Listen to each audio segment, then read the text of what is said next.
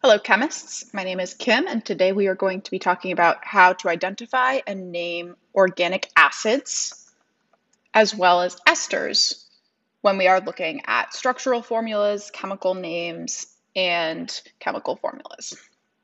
You're going to be using Table R of your New York State reference table if you are preparing for the New York State Regents exam. And we are also going to practice how to either take a structural formula and write the name or write the structural formula given the name of an organic acid or an ester. I have a lot of videos that were made previously about naming alkanes, branched alkanes, ketones, aldehydes, and lots of other functional groups. So look out for those if you're looking for more practice with organic substances. So if we take a look at Table R, we can see that our organic acids and our esters are right down in the middle of the table. If we look a little bit closer at them, we can see that they contain carbonyl groups, which is a carbon double bonded to an oxygen in the molecule. Organic acids and esters contain carbonyl groups, and so do aldehydes, ketones, and amides. So you'll see these carbonyl groups, this C double bonded to oxygen, in many functional groups. What's important is to notice what else about each functional group makes it distinct. So we're going to start by taking a look at organic acids. Organic acids are made up of a carbon atom at the end of a carbon chain. This carbonyl is double bonded to an oxygen atom, that carbonyl carbon, and then single bonded to an alcohol group. So the carbon is double bonded to an oxygen, then single bonded to an oxygen, and then that oxygen is bonded to a hydrogen in turn. There can be any number of carbon atoms bonded before we get to the organic acid region of the molecule. To name organic acids, you first count the number of carbons in the chain. Don't worry about which way you're numbering, does not matter for organic acids. Then you name the parent chain as if it was an alkane using table P. You remove the E at the end of the alkane's name and add oic acid instead as the suffix. And so you will always know that you have an organic acid if the ending is oic acid.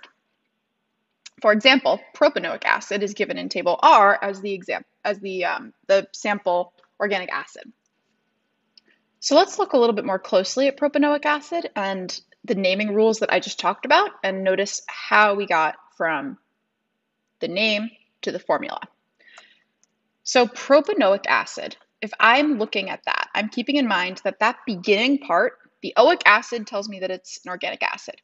That should tell me that I need to look for the alkane chain. So propane would be the alkane that this is referring to.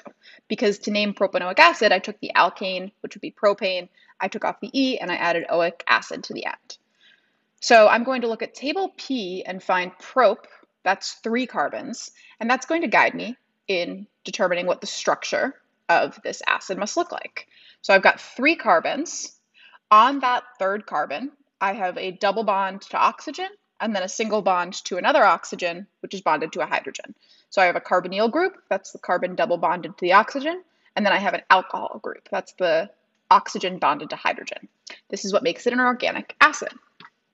We're going to take a look now at how an ester is different. On first glance, esters look very similar to organic acids. They have that carbonyl carbon, and then they have an oxygen single bonded to the carbon as well. The difference is that in an ester, unlike in an organic acid, the carbonyl carbon, the carbon that is double bonded to the oxygen, is in the middle of the chain. So I have a carbon atom in the middle of a carbon chain, double bonded to one oxygen atom, and then single bonded to another oxygen atom. And then this is what really makes it different from an organic acid. On the other side of that oxygen atom, the carbon chain continues, and there can be another group of hydrocarbons. So the general formula is R, then we see the C double bonded to the O, single bonded to another O in the chain, and then another R group. So we see that the chain can continue on the left and right-hand side of the general formula. Naming esters is a little bit more complicated than naming organic acids. We kind of consider there to be 2 parts of an ester. There's the number of carbons that are coming before you get to the carbonyl carbon in the chain, and then there's the number of carbons that are coming after the oxygen in the chain on the other side of the carbonyl carbon. So the first step that I take when I'm naming esters is I count the number of carbons that are coming off of oxygen on the chain, that are on the other side of the carbon chain, the other side of the oxygen atom as the carbonyl carbon, as the carbon with the double bond. I figure out how many carbons there are on that side of the oxygen atom, and I determine what prefix that would be using table P. Then I count the number of carbons in the portion of the chain between the end of the molecule and the carbonyl column, so carbon. So in other words, on the other side of the oxygen atom, on the side with the carbonyl carbon, how many carbon atoms are there? This is what I will think of as the parent chain. So the parent chain in an ester is the chain that contains the carbon that's double bonded to the oxygen, or the carbonyl carbon. The other side of the oxygen's carbon chain is, we're going to kind of treat as if it was like a branch off of my carbon chain. You'll see what I mean in a moment. We name the parent chain as if it was an alkane using table P. And then to write the full name, we're going to go back to step 1 and use the prefix from step 1 as the first word. So it would be methyl or propyl. I would add YL to the end of the prefix as well, as the first word in my name. And then in the second word, I would take the name of the parent chain's alkane, drop the E, and add OATE at the end, OATE as my suffix in place of the E. So propane becomes propanoate. This OATE tells me that I have an ester. That's the ending that keys me into the fact that I have an ester.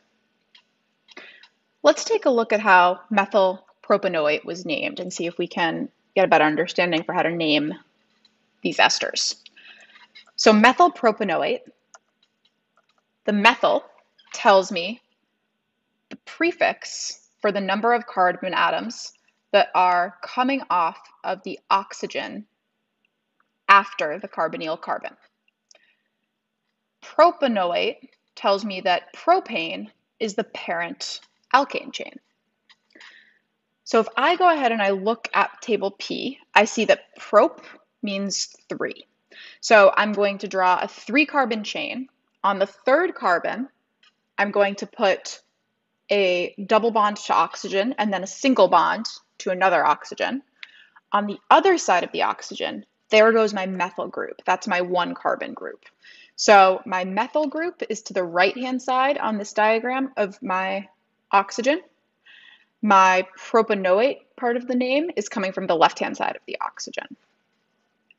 Let's do some practice. So take 30 seconds, pause the video if you need more time, to decide for each of these molecules below, is it an organic acid or an ester, and what is its name?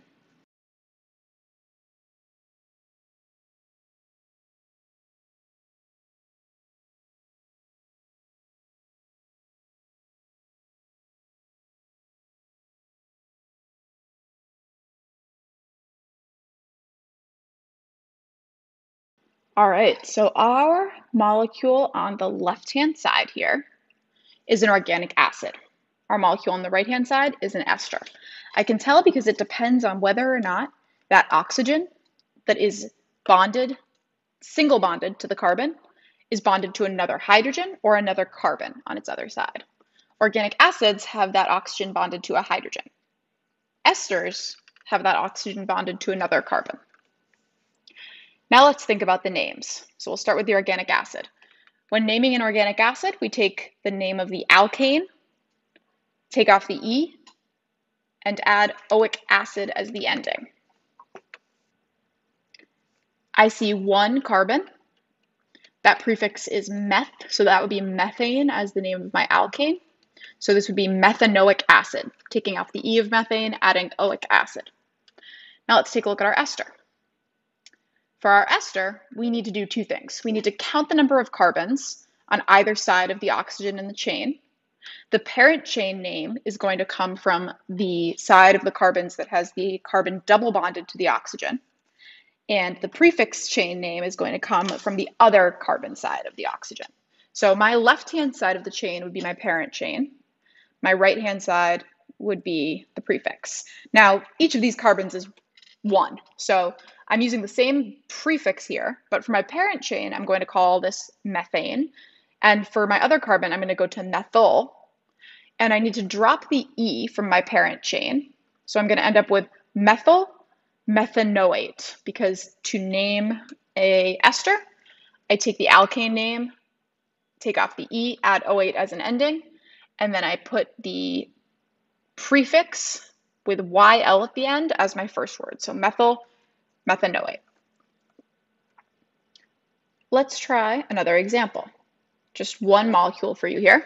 Is it an organic acid or an ester? Let's see if you can come up with its name. Take 30 seconds. Pause the video if you need more time.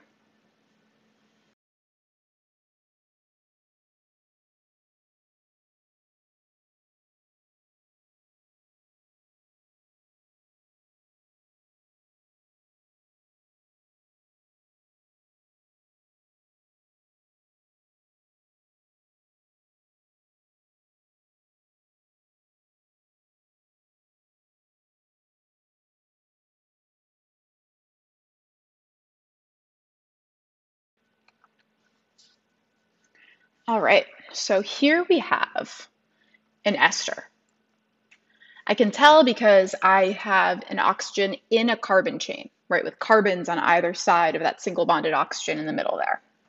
That means it's an ester, not an organic acid. If it were an organic acid, this would be an H over here, just an H, no carbon bonded H's. To name an ester, I need to look at the number of carbons on either side of the oxygen in the chain. The number of carbons, including the carbonyl carbon, the double bonded carbon, is going to be my parent chain. The other is going to be treated like a branch off of a hydrocarbon, and so I'm going to use the prefix with YL at the end. So I'm going to go ahead and count. I've got 2 carbons in my carbon chain that includes the carbonyl carbon. That's my parent chain. 2 means this is going to be ethane.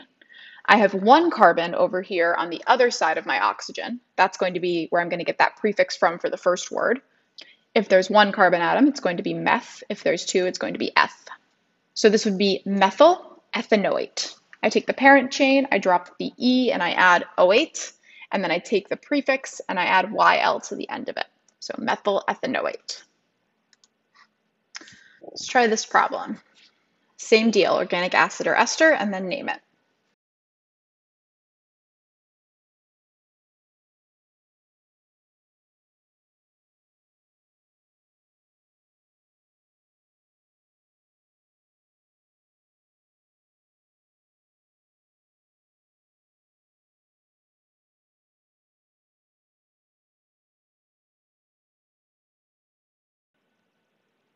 All right, so we have an organic acid here because I have that O at the end. Instead of being bonded to another carbon, it's bonded to a hydrogen. When I have an organic acid, it's pretty simple to name. I just count my carbons. I find that prefix in my table. So this would be bute. This would be butane. I'm going to take off the E and I'm going to name it butanoic acid. And that's it. Last question.